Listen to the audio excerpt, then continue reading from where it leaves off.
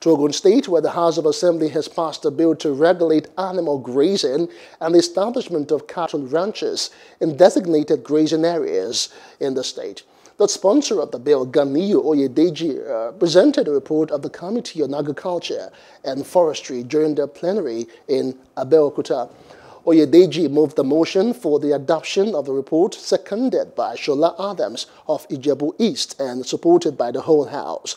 A section of the bill prescribed a 3-year jail term without an option of fine, including the forfeiture of the herds of cattle or livestock under his or her control to the state government except within the permitted ranches.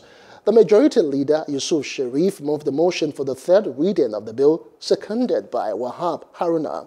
The Clerk of the House, Deji Adeyemo, thereafter read the bill for the third time. Hello, hope you enjoyed the news. Please do subscribe to our YouTube channel and don't forget to hit the notification button so you get notified about fresh news updates.